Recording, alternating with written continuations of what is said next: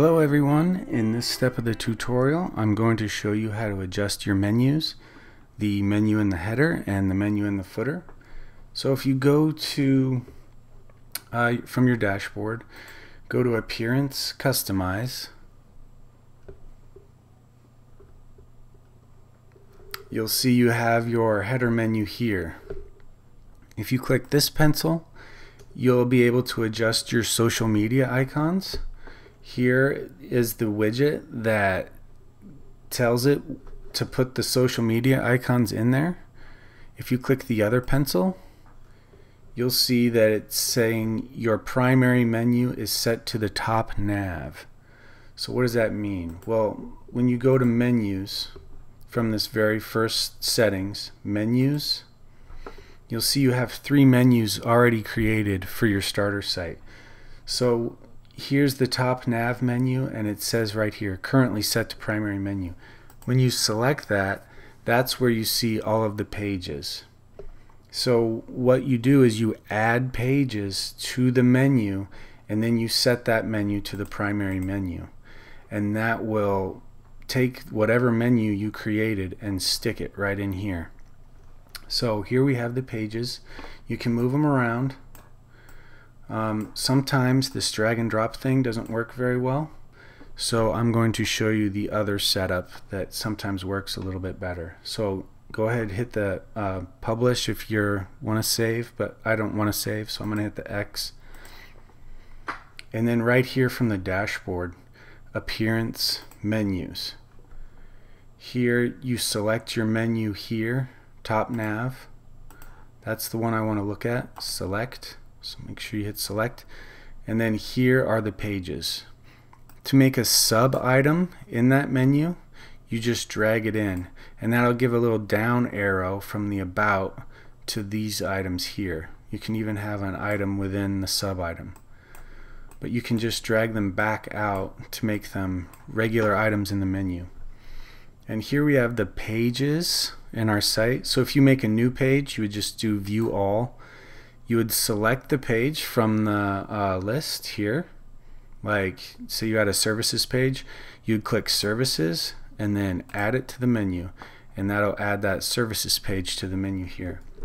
There's also a step where you create a blog page and then you add it to your menu. So that's basically what we do. We create a blog page and then we do the same step. So I'm going to remove this. Just click remove. And now we have our pages here. You can adjust the order just the same, and you can also put a post in the menu as well. But you check this box here for the primary menu, save it, and that's how you do your top menu.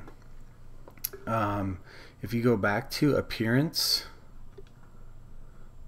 Customize, let's look at the bottom menu. This is the footer menu here. So let's go to Layout, Footer, and here we have Footer Bar. This is where you can either have this is where the text resides, where you would adjust this. So you can put in a link here for for the step where you make a terms and conditions page, or you have your copyright information. So this is where you would change that stuff. Right now we have copyright, and then it's set to site title. You can change that to whatever you want. And then section 2 is right here. So if you want it in line, like centered in the center, you would choose this option. If you choose disable, then it just disappeared altogether. So those are the 2 options. Well, there's 3 options really for the footer bar.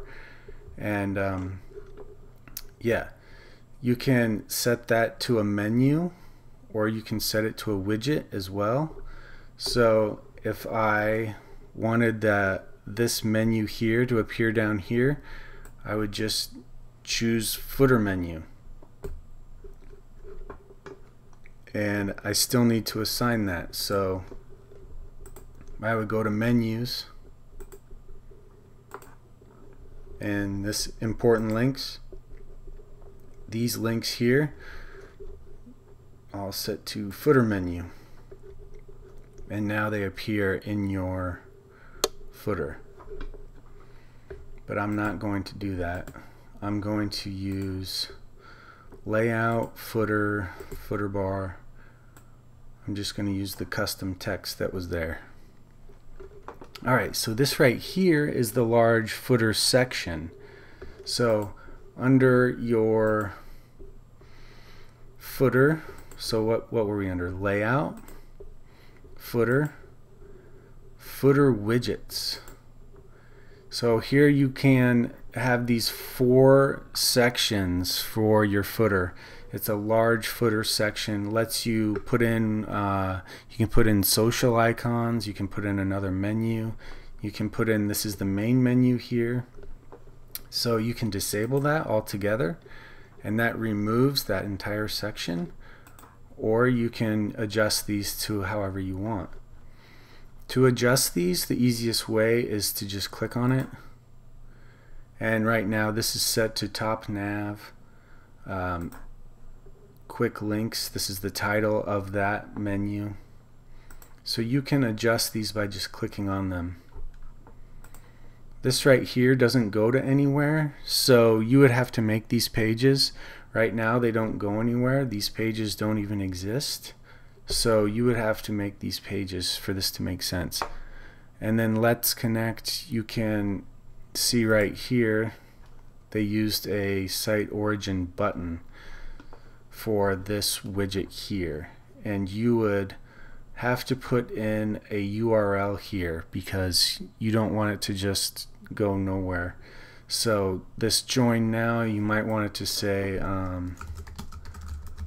my YouTube station or something like that, and then the destination URL would be your YouTube station right here.